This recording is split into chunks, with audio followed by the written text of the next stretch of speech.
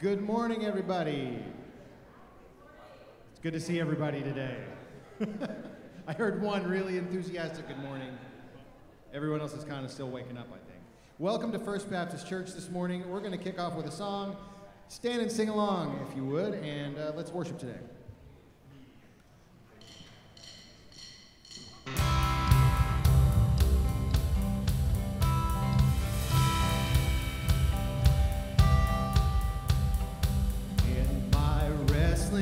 In my doubts, in my failures, you won't walk out. Your great love will lead me through. You are the peace in my troubled sea. Oh, you are the peace in my troubled sea.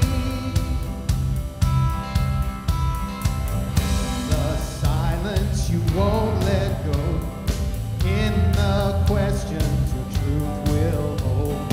Your great love will lead me through. You are the peace in my troubled sea. Oh, you are the peace in my troubled sea. My lighthouse, shining in the darkness, I will follow you. My lighthouse.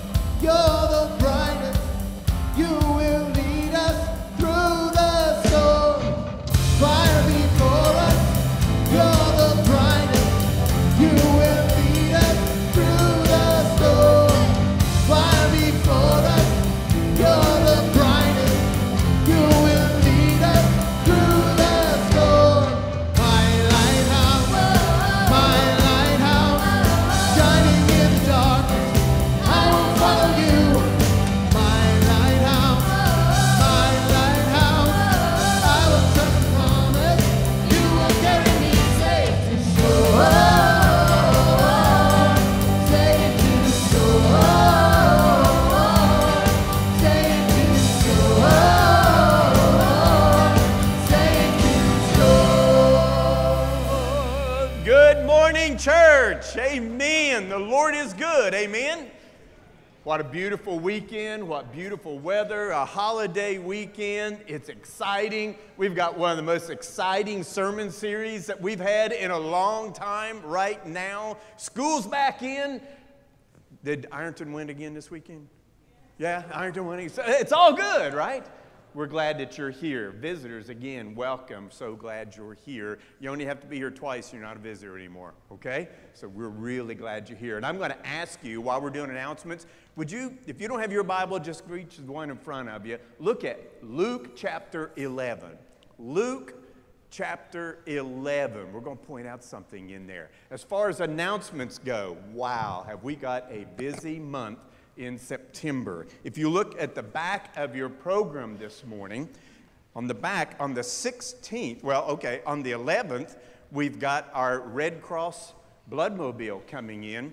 And we're really good about that, but you need to reserve a time. Make sure you got a time in there. So get a hold of Tierra there and make sure that you don't miss anything with that. On the 16th, we got something we haven't done for a long time here. It's date night. It's date night.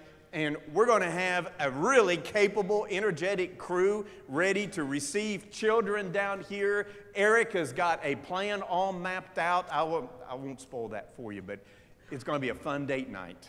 And you might have to actually go borrow some kids maybe in order to be a part of it. But whatever you do, if kids show up here, we're going to take care of them. And it's going to be a fun night. So Eric will give you more on that later on. We've also got a really fun night coming up on the 19th. What we're going to do is a group of us are already together. We already got tickets. We can buy more tickets. We're going to head over to Ashland, grab something to eat, and go to a really interesting movie that we get excited about that talks about modern-day Israel and the historical sites on the famous Route 60. That's a north-south route that goes all the way up and down. And it actually goes through places that when we take our trips over there, we don't go to some of these places. A little too dangerous. So it's going to be really neat. We want to encourage you. Come join us. So look at the details there. We'll buy more tickets. We'd like to, who knows, last time we did one of these, we were the only ones in the movie theater. We had our own place. So maybe it'll turn out similar to that this time. All right? Come and join us. And then we got a trip, an overnight trip this time, and this is the 22nd and 23rd. We're going to go up to the Creation Museum, spend the day at the Creation Museum, and then hang out late at night. It's called the End of Summer Night, and they've got their big telescope out, and they're experts on the cosmos, and we're going to look at the stars through their special telescope and just have a really neat time talking about what the truth is of what's going on in the cosmos, God's cosmos, and how big and grandeur God is, and just be around exciting Christians and have a really good time. So if you're interested, check with Rebecca or I, and we'll be happy to give you more details about that. It'll be another fun night. All right, we got our street fair coming up next month. That's on there too. As far as announcements go, the Cooper family has an announcement. Yesterday at about 4:51 in the afternoon, Noel Cooper come to join us. This church keeps growing. Eric just keeps getting bigger, and we are excited. And needless to say, Rebecca and I, yeah, absolutely. It's been a busy weekend at our house this weekend as well, just having a really good time. And speaking of a really good time, while you're standing, what kind of package are you carrying in there, young lady? Tell us about this. The Nip family actually has, do we have a pic? No, okay. All right, next week we'll have a picture. Yeah. And who knows, we might have 2 pictures of 2 pretty little girls for you next week. But we are so happy. We've been praying for you guys. And yes, there can be a girl in this family, and we're thrilled about that. All right, before we go to prayer requests, any other announcements, anything going on? Yes, ma'am.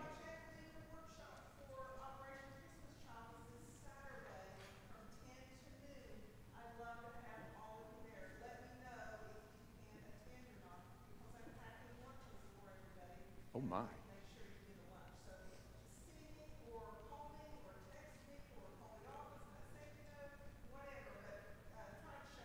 Don't miss it. Yeah, it's always a good time. Amen. Thank you. Any other announcements before we go to prayer requests? All right. Well, we do have some updates on prayer requests. We're really glad to say that Janet had her surgery last week, and everything went as well as what we could have hoped for. And she's recovering now. We'll see her back in town here in just a couple of days, it looks like, and we're thankful. We're going to say that as an answered prayer right there with Janet. With Susan Melinda, we just want to keep praying there. Still some things just don't know what it is, but just that infection's just not going away as fast as what everybody would hope for. So let's keep praying for Susan. With Phyllis Greenwood, we're so glad that she got that tube out of her chest, and a little bit of infection going on there, still working with that. Does anybody have any further update on Phyllis? We're just praying that the medication continues to work, that she doesn't need any other surgery. She gets her strength up, and then that gets her a chance to get in that pain clinic and get her comfort back. She still really needs our prayers, all right? And Ramona's had a rough week. She did get her PET scan back, and without going into the details, they did find some things that's real concerning. They weren't real happy with the results of the PET scan. Ramona's asking that the church pray. Please pray. They're considering options now for what do they do next. We're still hoping that we can get that pain management under control and get that to a better condition. So Ramona really needs our prayers. Ron Kettle was supposed to have his stress test Friday. The machine broke, and he's still hanging in limbo there. So they're trying to get something rescheduled for him. Certainly it's something that is concerning with the family. They're just trying to get some answers, and let's be praying for Ron, Laura, the family. Let's be praying that we get some answers on there real soon. Melanie Long will be starting her treatments this week. Wish she was here to stand up real quick and say, and God's still in control. That's what she would say if she, oh, my goodness, yeah, I got a wave back there. That's good. So we're thankful. We're thankful for victory in the heart, because that's the only thing that really matters. Amen? Other prayer requests or more updates? Yes, ma'am. Home and thankful and just completely healed up. Just going to catch up on that growth curve and everything's going to be really good. So thankful. The Mann family is so happy. Other prayer requests?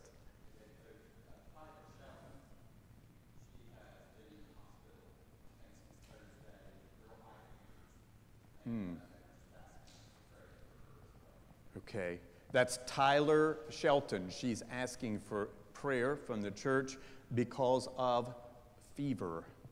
So concerned about that. Yes, the Mann family. Okay. All right, so Yvonne Wilson recovering from a stroke over at King's Daughters. Let's remember that one.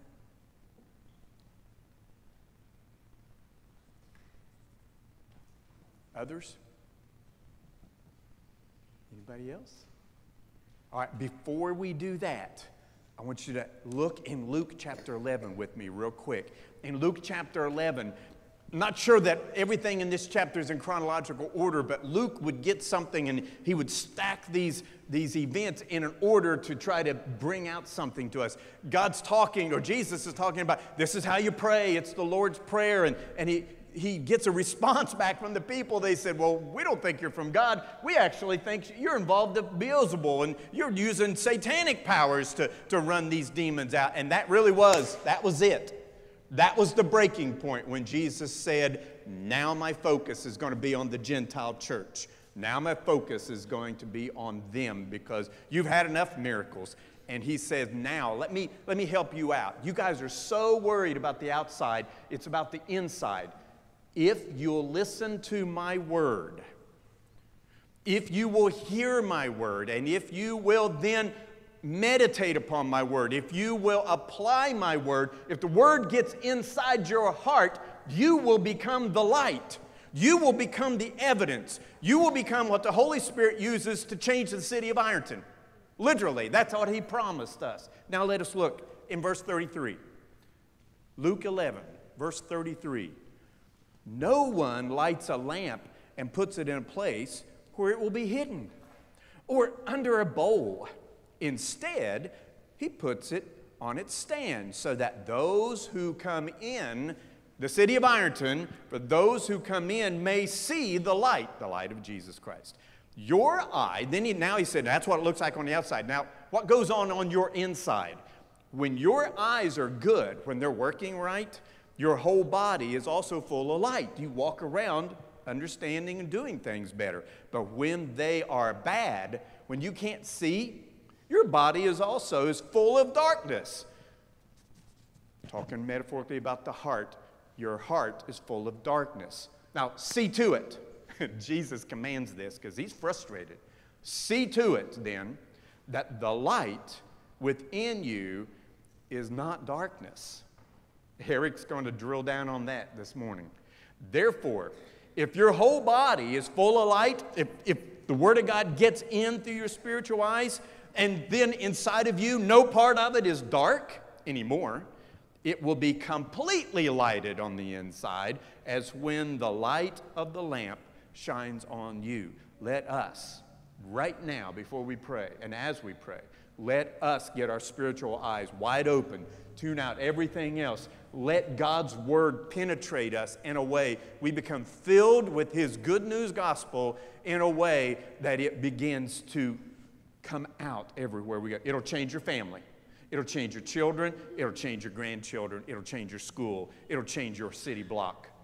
Let us pray. Father, we know that you are capable of everything you promise, and that Luke has exposed a mystery that before this we didn't understand, that when we truly hear and apply your word, you will change us on the inside, and our neighbors and our children will see, and they will know that we've been with you. So, Father, we now pray that this applies to every one of us this morning. And now, Lord, we just pause in that and we say, thank you.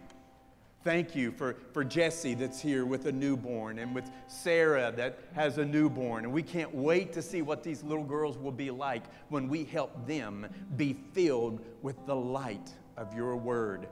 We're so thankful, Father, that you are moving in our midst. We're so thankful, Father, that Melanie has got victory and joy, even though she's going further into this storm of treatments.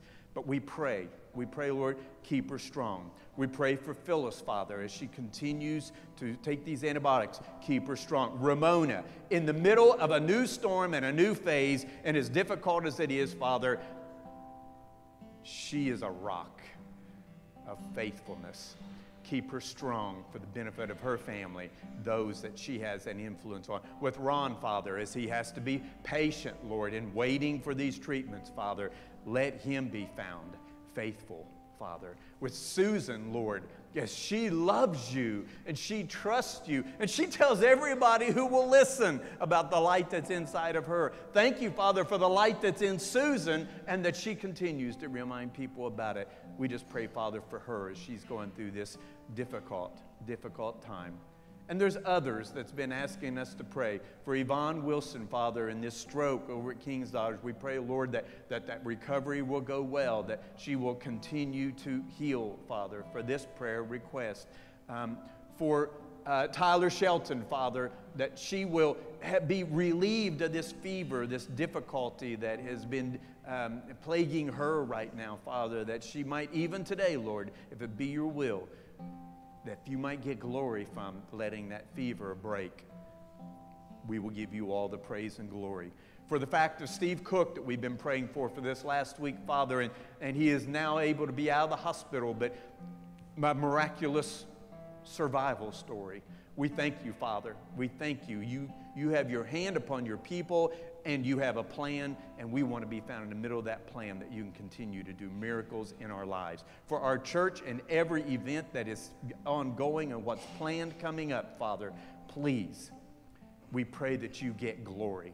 Now, Father, even from this songs of worship, get glory from the fruits of our lips, Father. Let the noises that comes out of our mouth give you praise and glory. And then lastly, we ask a blessing upon Pastor Eric as he brings forth the truth from your word, Father. Would it be your words? Would it be your power? Would it be, Father, your spirit that stirs from his voice and stirs with our spirit, and don't let us ever be the same. Let this be the morning, Father, that we see you more clearly. We trust you. Our hope is in you. Where else would we go? We love you, Lord.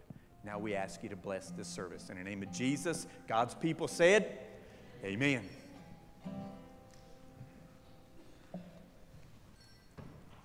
Stand with us, please.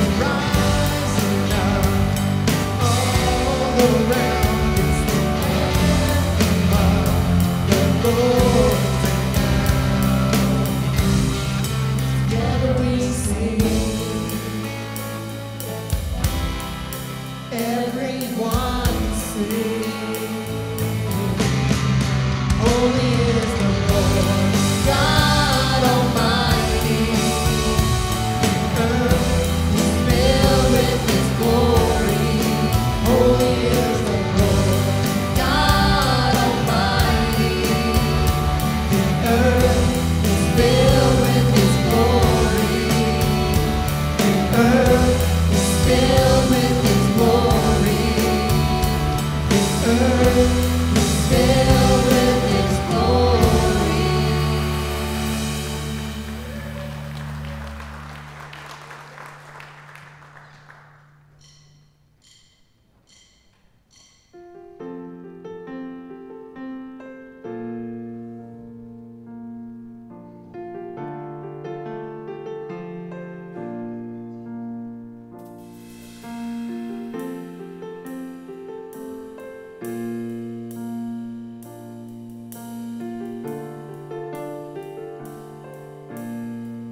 In Christ alone, my hope is found.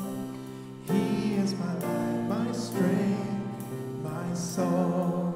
This cornerstone, this solid ground, firm through the fiercest drought and storm. What heights of love, what depths of peace, when fears are still, when striving cease, my comforter, my all in all. Here in the love of Christ I stand.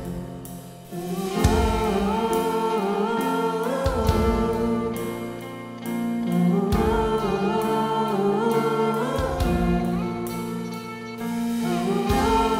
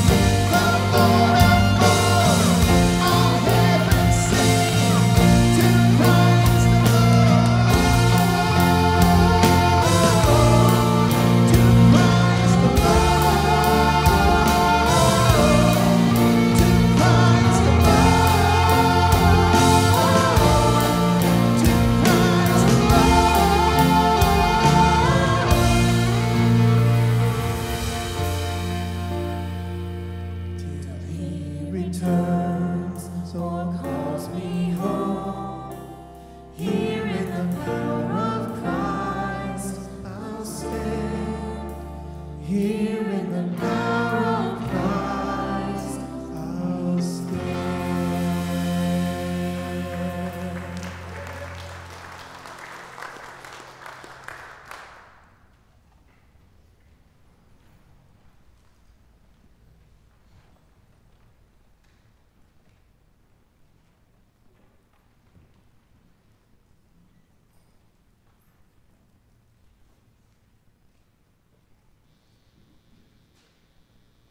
Let us pray. Father, thank you for this morning and this day that you've given us to come together in your name and praise your name.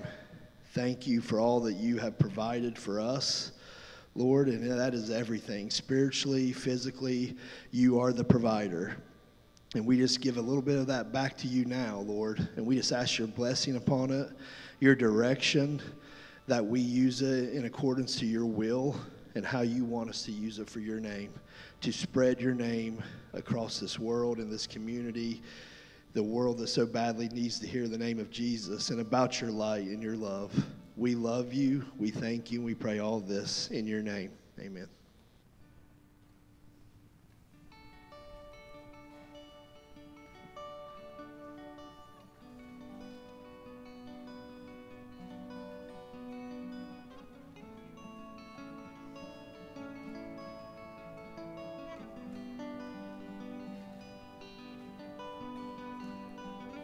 Words fall short.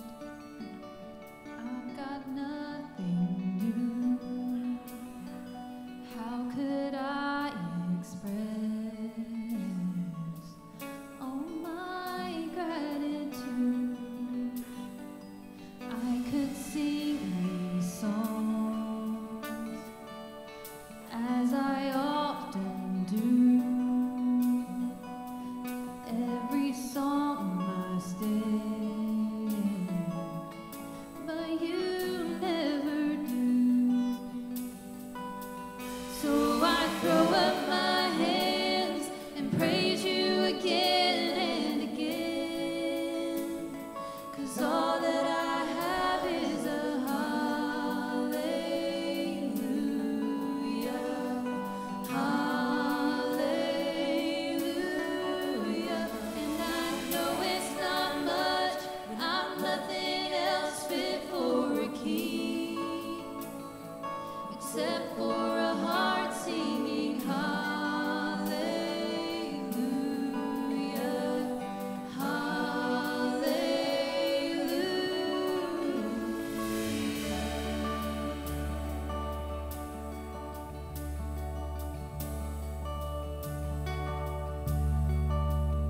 I've got one response. I've got just one move. With my arms stretched wide, I will worship you. So I throw up my hands and praise you again and again, 'cause all that I have is a hallelujah, hallelujah. And I know it's not much, I'm nothing else fit for a king, except for a heart singing hallelujah,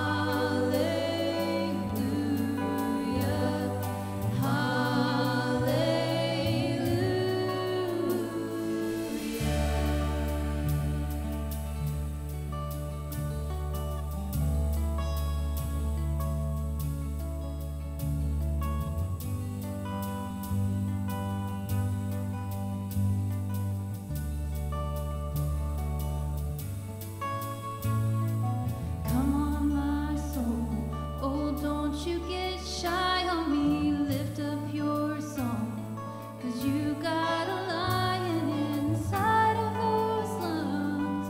Get up and praise the Lord.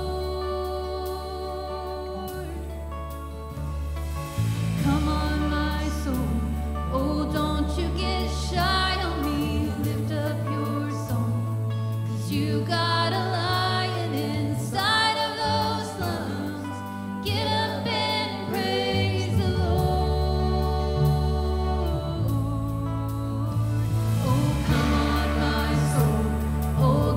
you get shy on me, lift up your song, 'cause you've got a lion inside of those lungs. Get up and praise the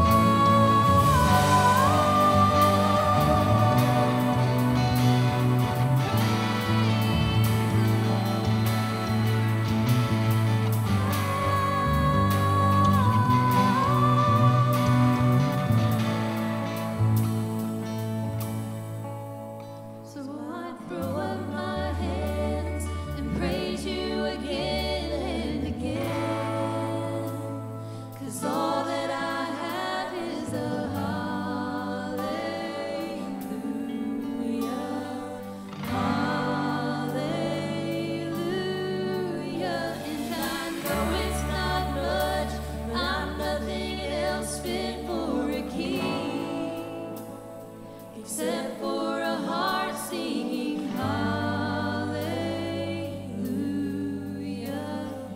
hallelujah.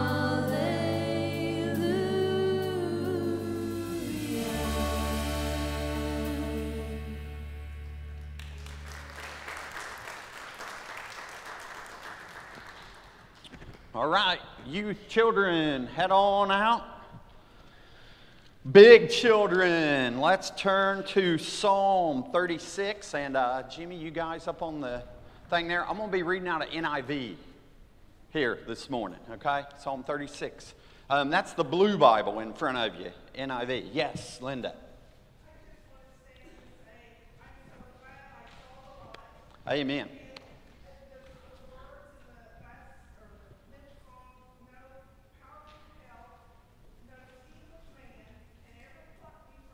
Awesome. Amen. And that last song to me is, man, God gives us the heart we have in us, and all He wants is our heart back.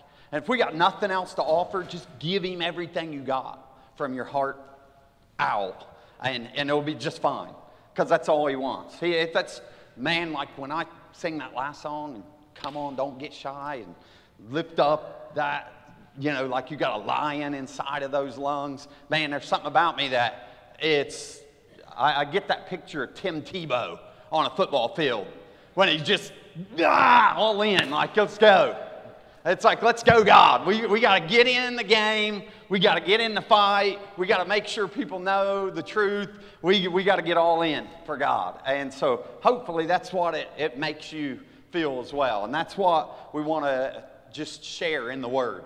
And last week we started talking about the light. We're going to be reading some passages over the next couple weeks about the light and the darkness. And all of these deal with light and darkness in the world. And as I said last week, there is a metaphor that runs from Genesis all the way through Revelation about the light and the darkness. And a lot of times those are either about us, they're about Jesus, it's about God, it's about the world we live in. It encompasses all these areas. And last week we looked at 1 John 1, 5 through 10. And we really kind of picked apart that verse and looked at it from a way that we could see that when you bring your life to God and you have the Holy Spirit living in you, He partners that Spirit with His Word. So we come to Him through the living Word, Jesus, but then we have the living written Word now applied to our heart, and it provides this enlightenment, this illumination, so that we can understand and have knowledge about Him. We can understand and have knowledge about our sin in our life, and we looked about how He reveals our purpose and our plan. His purpose and plan, but how He reveals that to us so that we now can partner with Him and know what we're supposed to be doing in this light. And that's how we talked about light and darkness last week. And people who stay apart from Christ, they never fully know God. They'll never know God. They'll never know their purpose or plan for living. They'll never really be what God created them to be while they were in their mother's womb, because they've never partnered or brought their life out of the darkness into the light. So that's what last week was all about. This week, we're going to be reading from some verses as well. And the main key verse starting off is from Psalm 36. And we're going to be looking at Psalm 36. And in Psalm 36, it's kind of this doxology that David is writing towards God. And he's really just allowing us to know some things about God. And he's revealing part of the character of God and just praising God through this. But as he's doing this, he's using the metaphor of light to describe the glory of God to us and why it's needed. And so we're just going to start there in verse 5. We'll start in verse 5 there.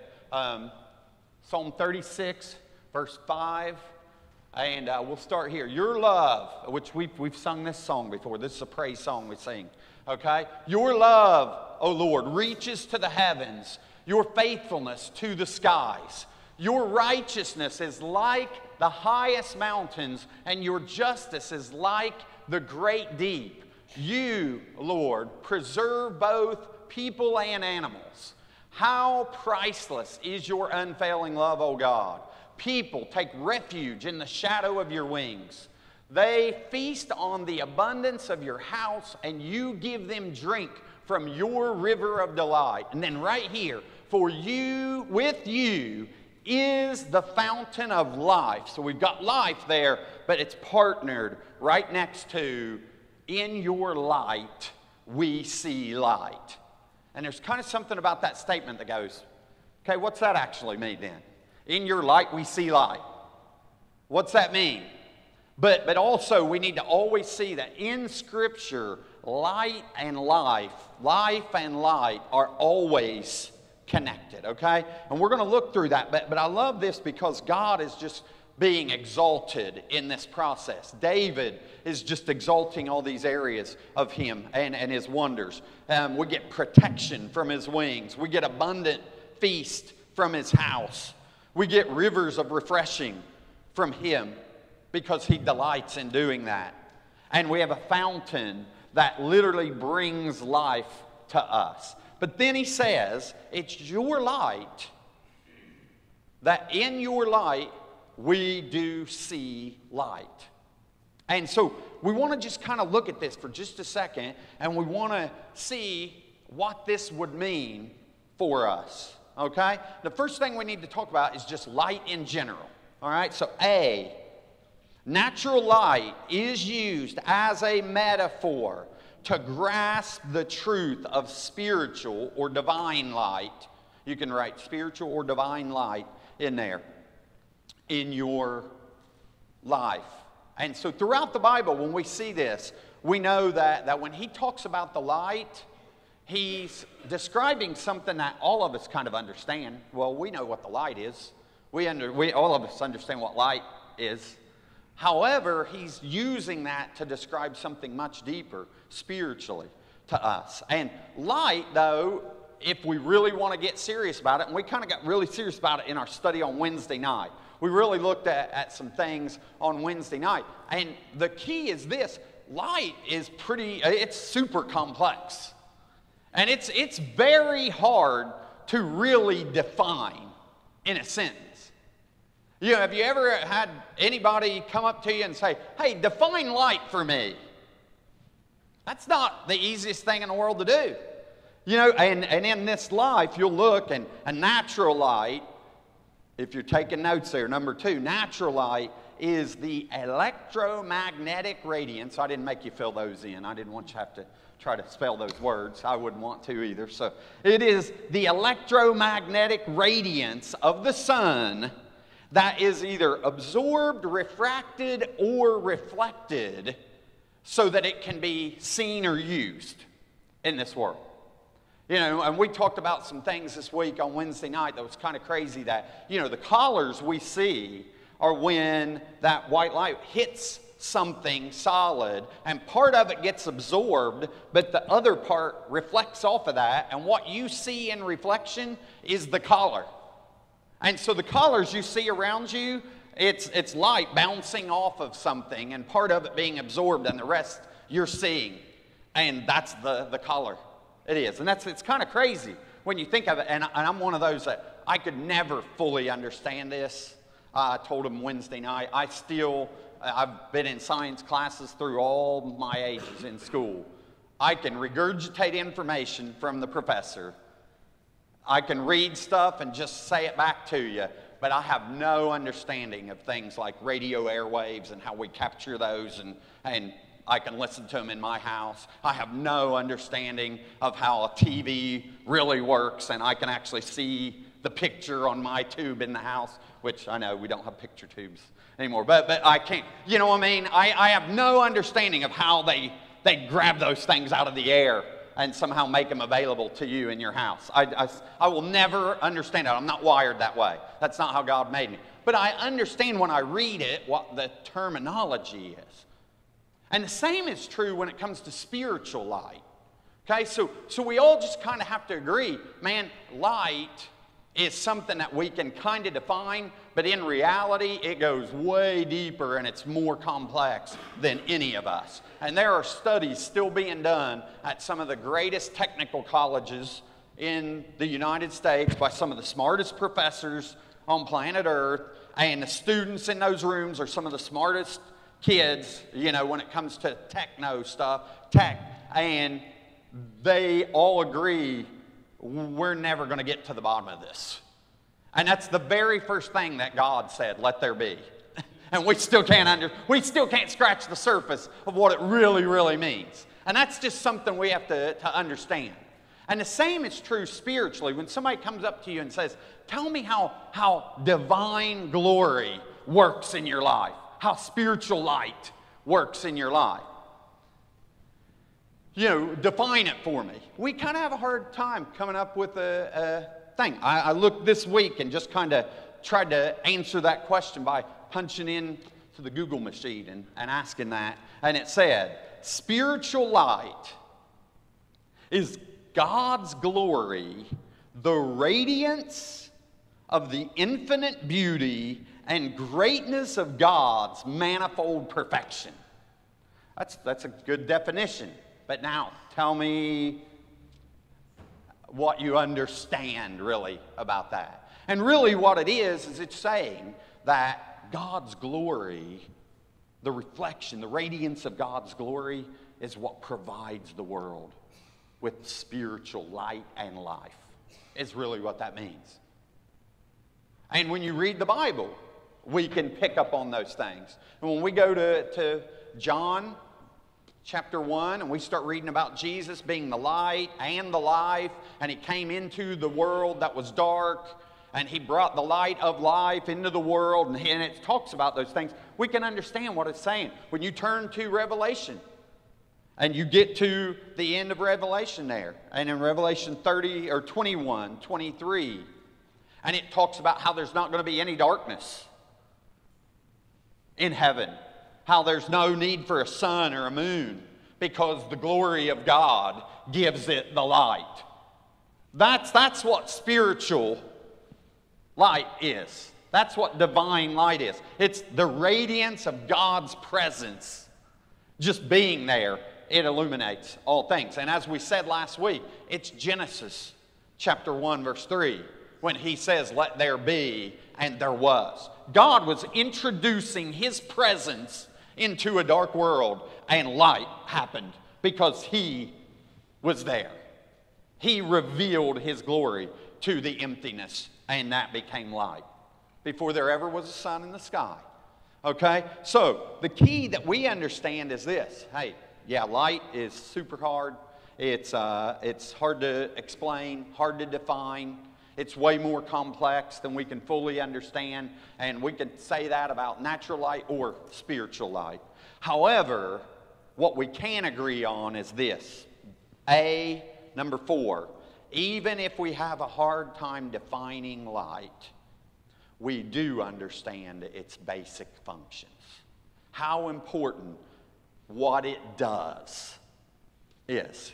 And what does light do? And that's what we really want to look at here for just a minute, is what light does. And so we're moving on to B. Light is essential for two things: illumination and life. If that's all we understand about light, we're getting somewhere, okay? We need illumination and we need life. And you cannot have those without light, okay? So in the natural sense, we cannot have those. Light and life are always woven together, as I said earlier. And so, natural reality, think about it. We depend on light. We depend on the sun's light for illumination. We need light to show us where we are and where we're going, okay? It's hard to find your way around if you can't see. It's just plain and simple. We need light to be able to see where we're going. Sometimes when we talk about light, what we mean is I need to know the reality of what's around me. You know, if I'm in a room and I don't know what else is in that room, if I'm out in the woods camping and I wake up at 4 in the morning and it is pitch black out there in the middle of the woods and I hear some sounds in the woods, I need to know what's around me. What is out there? And the only way for me to do that is to turn on a flashlight, give me some light so that I can see what I'm dealing with here. And the same is true in this life. We need to know our surroundings, and we only can know our surroundings by light. Man, we think about things, and you know, you can make a compass, and by the electromagnetism of the sun, you can make a homemade makeshift compass with static electricity, and it will point you in the right direction. We can find direction as long as there's some sort of light being provided there. We can actually make almost like a sundial, you know, and as long as the sun is shining and it creates a shadow, I can tell you what time of the day it is because of the sun shining on that. So it lets me know where I am, what direction I'm going, you know, what time of day it is. It lets me know my surroundings. However, it also brings life. Without sun, there would be zero life. We find this out as kids when we're in elementary class. And remember, they give us that little milk carton, and you put some dirt in it, and you plant a seed in that, and you put it in the windowsill of the classroom, and every day you put a little water in there and the sunlight that comes through, and you see that little plant in the window over the next couple days. Anybody else do that? Was that just me? You know, Linda, didn't you have us do that in class, I think? You know, it's to prove there's a process that brings life. And then the reality is this. If that wasn't true, we can't eat and we can't live.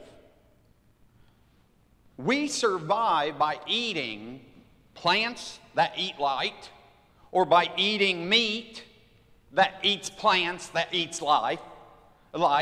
You know what I'm saying? It's the way things are. Light is providing life for us, whether we know it or not. When it comes down to it, our bodies need certain vitamins that the sun, the light, provides in our life. Our bodies help function off of this. We're not able to survive without the healing effect of that electromagnetic radiance that the sun produces. And so it provides life, it provides illumination.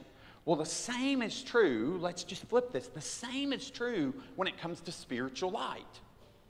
But it does this on a spiritual level. So the same way our bodies physically need light to exist and to be able to function right, is the same way our spiritual life needs the light, the radiance of God, the presence of God, the glory of God in it, or we're not going to be living life the way we're supposed to. We're not even going to be alive, actually.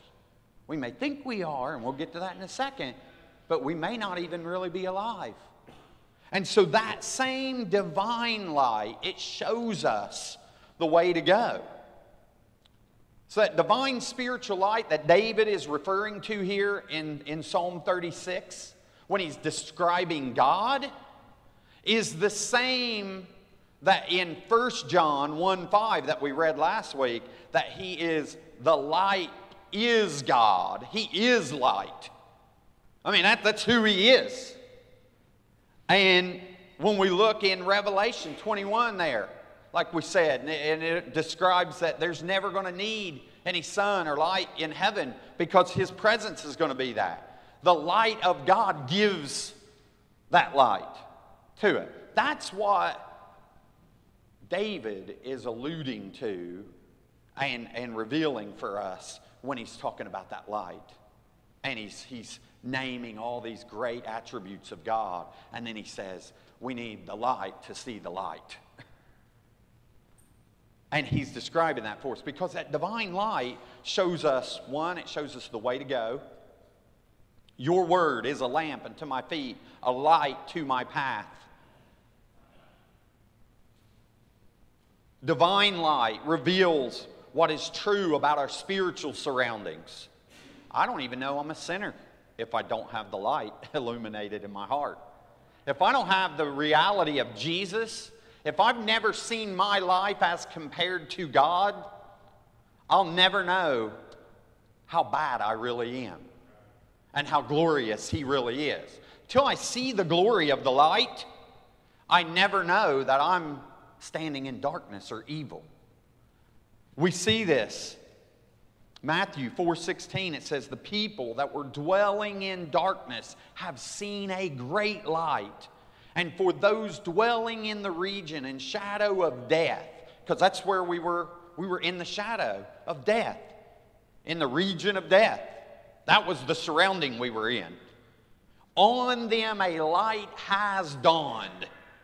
And that's the description of Jesus. On them a light has dawned, and now they recognize they were in darkness or they were in death. And that divine light literally gives and brings spiritual life to us. All through Scripture we see this. And in 2 Corinthians it talks about us being blinded to the truth. But then it says, let light shine out of the darkness. God said, let light shine out of the darkness.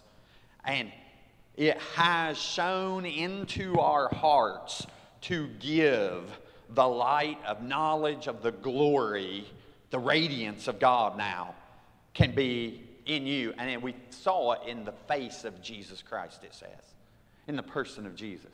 So we come to that understanding through the person of Jesus. But we receive then the radiance of God in our life.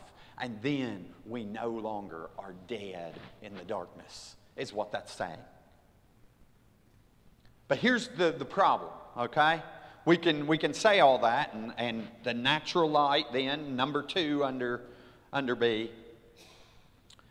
The natural and spiritual sense then shows us the way to go, lets us recognize our surroundings, and brings and sustains life to us. That's what we need the light for. But here's the real problem. C, okay? C. And the key problem is this. Some people's light is darkness. And you go, whoa, what's that sentence even mean? Some people's light, it is darkness. Well, I didn't say it. Jesus did. David read it earlier from Luke. I'm going to read it from another passage here in just a second. But this is what David is also talking about. Now see, David, nowhere in Psalm 36 does he talk and use the word darkness. However, when you read the first 4 verses, we're in darkness. And he describes what being in the darkness is like before he started describing the radiance of God in there. And so if we go back to verse 1 through 4 in Psalm 36, it says, transgression speaks to the wicked deep in his heart. There is no fear of God before their eyes. For he flatters himself in his own eyes that his iniquity or sin cannot be found out or hated. That's by himself. The words of his mouth are trouble and deceit, and he has ceased to act wisely or do good. He plots trouble while on his bed. He sets himself in a way that is no good. He does not reject evil. That's what people who live in the darkness are like. While they're on their bed, they're thinking of bad things to carry out.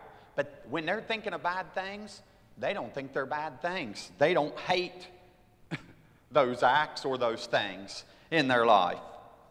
Their transgressions are deep within their heart, but they don't even fear God about those things because they don't even see them as wrong. That's what David is getting at here. Is there are some people who are lost in darkness, but the great thing is there is a God who reveals and has a fountain of life for them. He wants to feed them at his own table. He wants to provide all these good things for them. But it's only by his light that they'll ever see the light, is what he's saying. Because in the reality, when David is talking here, he's letting them know that he's talking about people who are spiritually blind. The same type of people that Paul talks about. But he talked about them before Paul spoke about them in the New Testament there. And Paul said they are darkened in their foolish heart in Romans 1:21. Paul said they're wicked. He calls them the wicked, whose minds the God of this world, with a little g, that's the devil, the God of this world has blinded to keep them from seeing God's light. So they don't know any better. In 2 Corinthians 4:3, he says that. But then Jesus even said this before Paul said it. And Jesus said it the same way we read from Luke 11 earlier. We want to read from Matthew 6:22 and 23. And he says, the eye is the lamp to your body. So if your eye is healthy, your whole body will be full of life. And now he's talking about focus. He's talking about what you focus on. Are you focused on the light? Is your perspective in life coming from God, the light? Have you been understanding of the light? Or are you still on your natural eyesight perceiving all things? And he's saying this. Listen, the eye is the lamp to the body. So if your eye is healthy, your whole body will be full of light. And he's talking metaphorically here. But if your eye is bad, your whole body will be full of darkness. And then he says, if then the light in you is darkness, how great is your darkness? Listen, what he's saying is this. If what you perceive to be true is actually a lie, if what you think is right is actually wrong, if you think that you're living life rightly or perfectly or on the right track, but actually you're going completely down the wrong road, how bad off are you? Because you've bought into a lie. You've misunderstood what life is all about. You think one way, but the reality is something completely different. You're seeing life in a whole wrong scope. And until the light goes off in your head, until the light happens, you'll never be able to actually see the light. All you're actually really letting in is more darkness. And you don't even know it. That's what he's talking about. And you know what, guys? I'm going to be honest. There are people in pews every single week that believe they're going to heaven just because they sat in a church pew. That's a lie. And they've bought into a lie, and they're not seeing the light. They're not seeing the truth.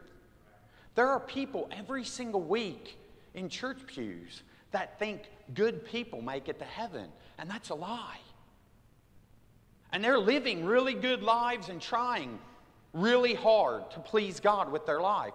There are religions in the world that people live really morally good lives. They are literally trying to tell others about their God.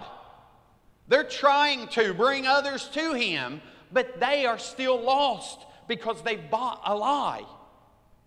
And that's what He's saying is, man, if you're one of those people in the world that have still never received the light, Jesus, and you have these eyes that see the world in all these different ways, but in reality, all those different ways aren't right. They're wrong. And actually, instead of being enlightened or lit up towards truth, you're actually going and you're buying into a lie that is going to lead you further away from God and straight into death and hell. That's a scary thing, because He says, then how bad is that darkness? There's no other worse place to be in life than to think you're on the right path, but in reality be in the wrong place. Because at that point, it's hard for me to listen to anybody else telling me anything different, because I've bought into believing everything I believe is right. And what Jesus was getting at is, man, if you are, and He's talking to Jews, He's talking to people who have the whole Old Testament. They have these words of David probably memorized in their heart. But they're missing the point of Jesus as Savior right in front of them. And they're not only missing the point as Him being Savior, they're actually calling Him the devil. See, they've totally missed it. And He says, how bad is it going to be then? How bad is your darkness? If you think one thing, but in reality, it's totally different than what you're seeing. You need the light. You need the truth to be revealed to you. And so when we look at that under C, the darkness David described is the same described by Paul. Jesus revealed the problem before Paul ever did. And the problem is this: the blinded mind can make the lost believe that they are living in the light. Listen, the Bible says that the devil masquerades as an angel of light. He makes you believe that what you believe is right, when in reality you're wrong. If you're not believing every single thing based on the person of Jesus, you're wrong. And that's why we have to move on to D here, which is important. And we have to understand the light. And this is the truth.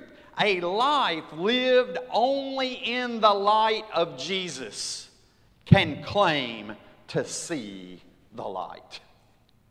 Only those who have the light of Jesus in their life, they're the only ones who can see the light. They're the only ones who are getting it right in the end. And this is why the gospel is so good, though, because there's tons of people dwelling in darkness on a daily basis, and they don't even know it. But Jesus, the true light, which gives light to every man, came into the world precisely to dispel the darkness. And that's what we're told in John 1:9. And then He even stated it very clearly, that I am the light of the world, and whoever follows me will not walk in darkness, but will have the light of life, is what He says. Only then will you be experiencing life the way life was meant to be experienced. He even says, hey, the thief, he came to steal, kill, destroy, but I have come that you may have life abundant to the fullest. You may experience real connection with God and real life in the presence of God, He said in John 10:10. we look, and it tells us in John 1:4 that in him was life. Okay? In him was life, and that life was the light of all mankind. There is no other. And listen, that's for this world and the world to come. Jesus is the only real light of all worlds. There is no other. And unless your life, listen, if you think you're going to be with God because you've been trying to be a good person, you are not going to heaven. You need to come into the light of Jesus Christ. If you think, my parents took me to church while I was a kid, so I was in church, I heard stuff, I'll be in heaven, I think I'll be okay. Because my mom, she was a great person, and she loved the Lord, and she prayed for me all the time, so I think I'll be in heaven. No, you won't. You're not in the light. There's a difference. And listen, guys, we have people literally in funerals saying these things to people. They're lying to people. The devil, the angel of light, is using Bible verses halfway through people that people are listening to in times of need, and he's sharing lies to them so that they will be blinded to the truth and they won't get the full light. We've got to come all the way into the person of Jesus if we really want to be able to see. That's what David was getting at. That when I come into the light, I see the light. Listen, Jesus, he is the incarnation of Psalm 36, verse 9. When David was saying this was hundreds and hundreds of years before Jesus ever showed up on planet Earth as a child to live and reveal the light, the glory of God among man. Yet when David was penning these truths, this poetic sentence, he was talking about God, but he was talking about Jesus coming into the world. Jesus is the incarnation of this. He is the light by which we finally see the light. Jesus, too, is the light of life. He embodies all that light is and does. So those things we described at the beginning, like why did we go over that stuff about natural light and spiritual light and all that? Did I have to know any of those definitions anyway? No, there's not going to be a test this week. However, the reason we went over those is because we had to agree on the fact that life is only brought through light. We have no chance of living as human beings if there is no light. Physically, but also spiritually. And Jesus is that light.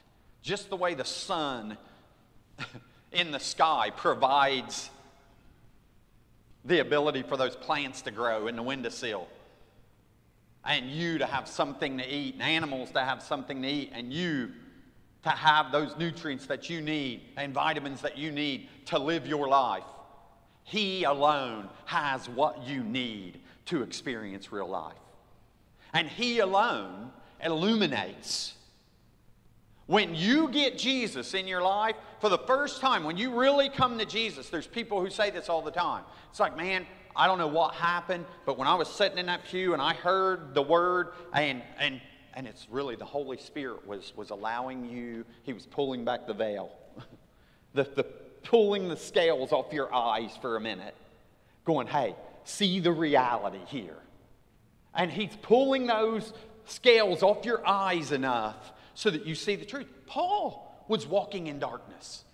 Paul was a stud Jew who loved God, or thought he did. He was willing to kill for God. He would do whatever it took to praise God.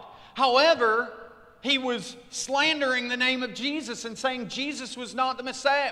And everybody who was preaching Jesus, he was willing to wipe them off the face of the earth if that's what it took to stop the cause of Jesus. He was blinded to the truth.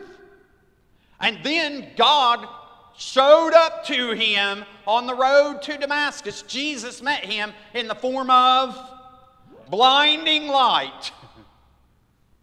And then a couple days later, Jesus, through the Holy Spirit, what? Revealed truth to him by what? Peeling the scales off of his eyes, so that he could finally see the truth about Jesus, that, you know what? He is the only way to life with God.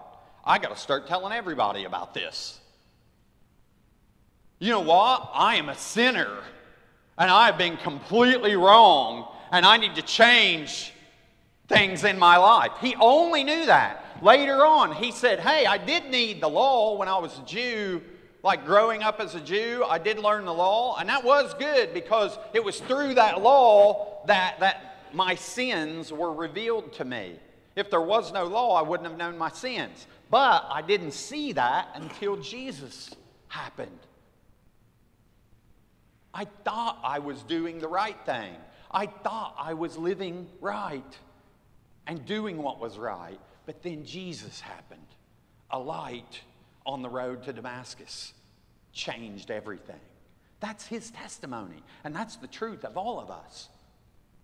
We need to ask the Lord to use the light of his presence, the glory of his own presence, to reveal the truth about our hearts, our life.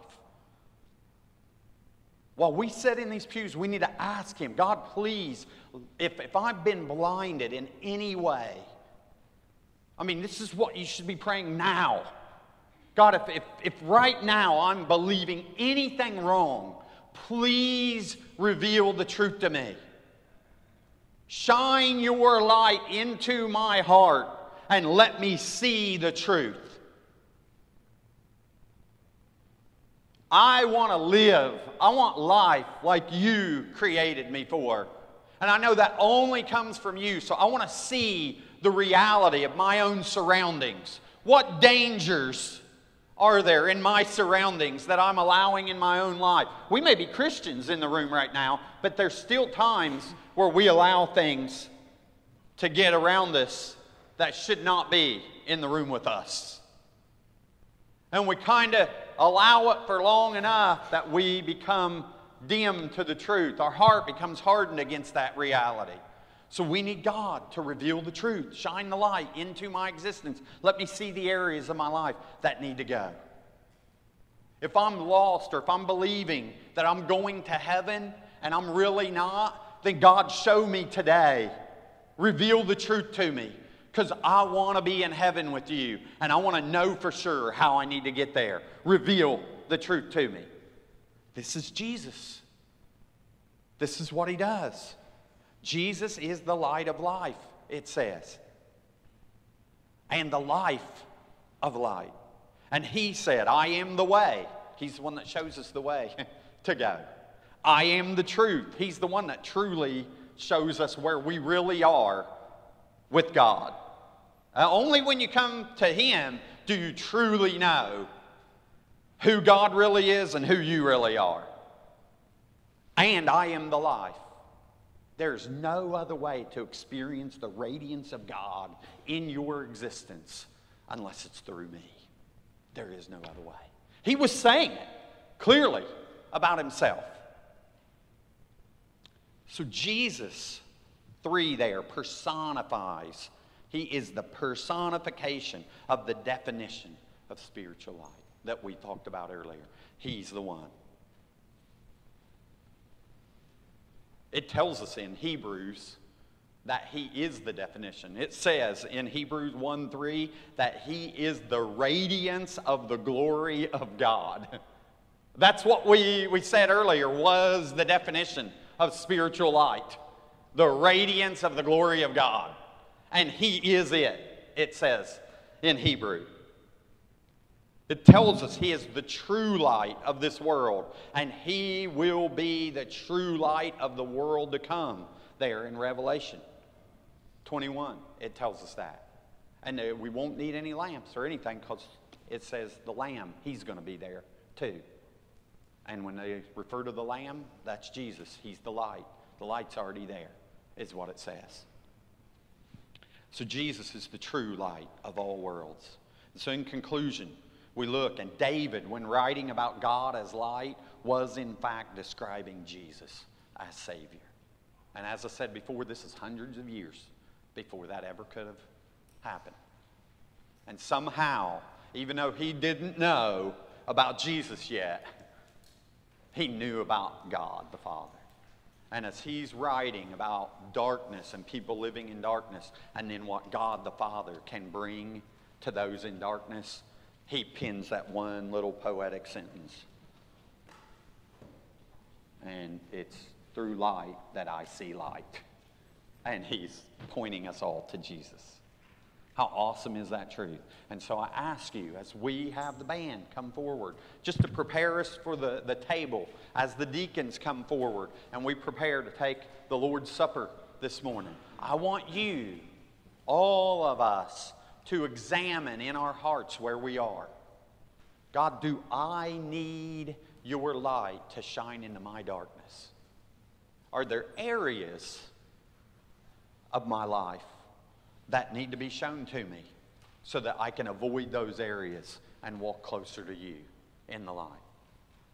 Am I not destined for the end result I think I was? I need your light to reveal that truth to me. And I want to live every day to the fullest amount of being used to show your radiance to the rest of the world around me. So what needs to change?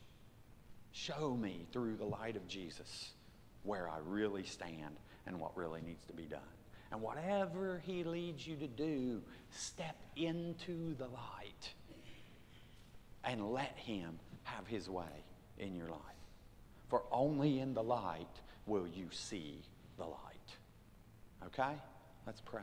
Father God, we do love you so much. We thank you for your word.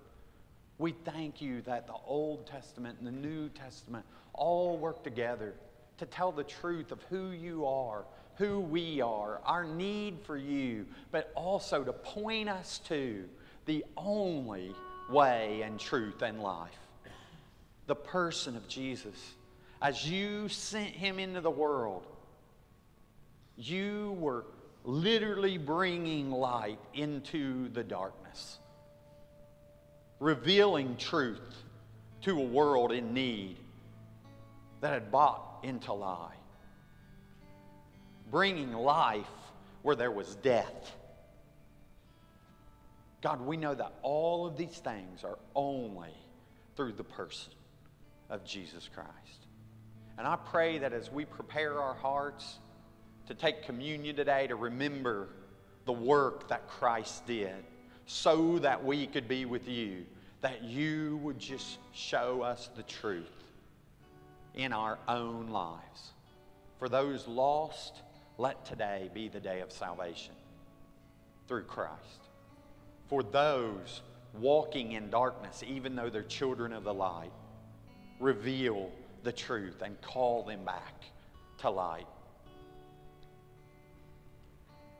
And for those who need to just know the plan of how your light can be shown through them to reveal that to others.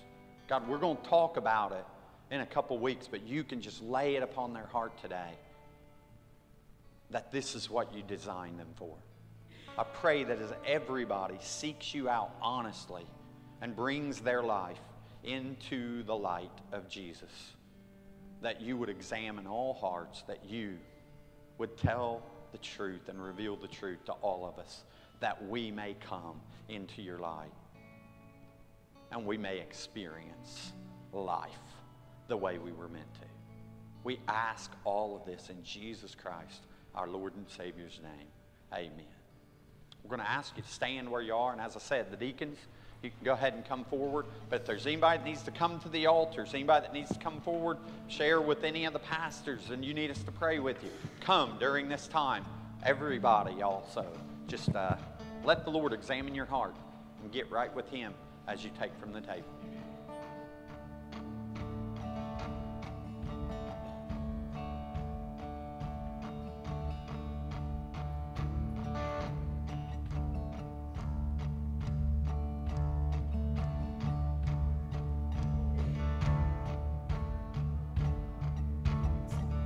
We bend our knees, oh Spirit, come make us humble.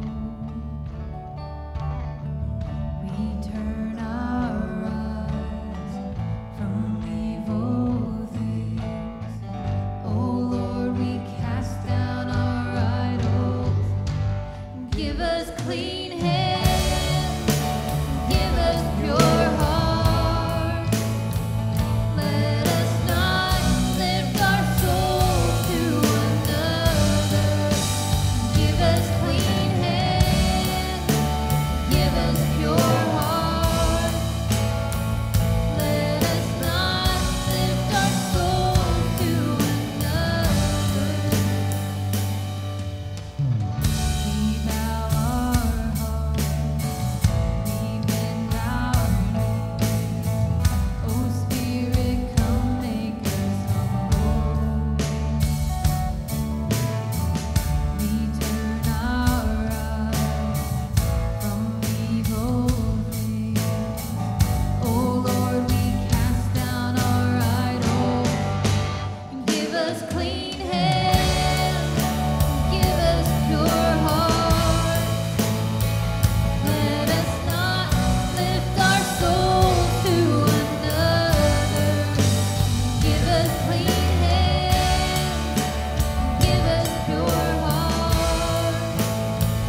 Let us not lift our souls to another.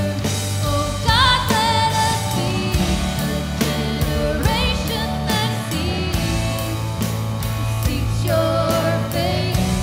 Oh God of Jacob, oh God, let us be a generation that seeks your face. Oh God of Jacob, give us clean hands, give us pure hearts. Let us not lift our souls to another. Give us clean hands, give us pure hearts. Let us not lift our souls to another. Oh God, let us be a generation that seeks your face. Oh God of Jacob, oh God, let us be a generation that seeks your face. Oh God of Jacob, oh God, let us be a generation that seeks your face. Oh God of Jacob, oh God, let us be a generation that seeks your face. Oh God of Jacob. You may be seated. And that's the key. We want to be a people who live in the light as He is in the light, so that those living in darkness can see the light and come to that light. That's the key. Today, as you come and take from the table, I hope that's your heart. And this is an open communion table. If you are a believer in Christ, a saved, baptized believer in Christ, you do not have to be a member at First Baptist Church to take from the table with us. We want you to participate today. Okay? We're going to ask. Ty, I'll ask you, would you just pray over the bread?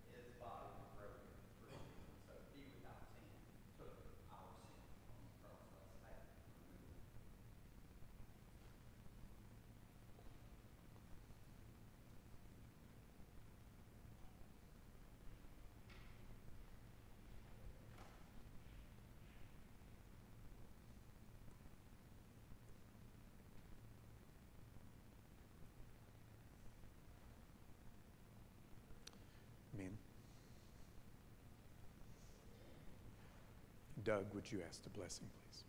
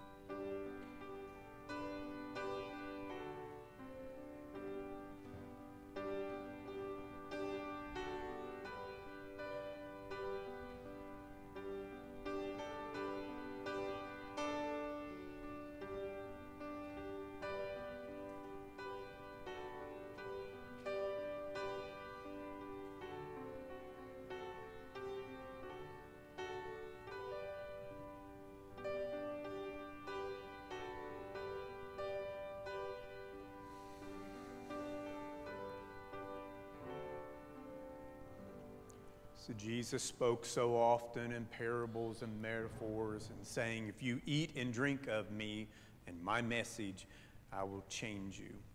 I will make you born again. And if we take in his word, take in that light he's given us, that we will be the light unto a lost and dying world. By this cup, Heavenly Father, we agree. We are available. We will be a light. We will be your light to a lost and dying world. Let us drink.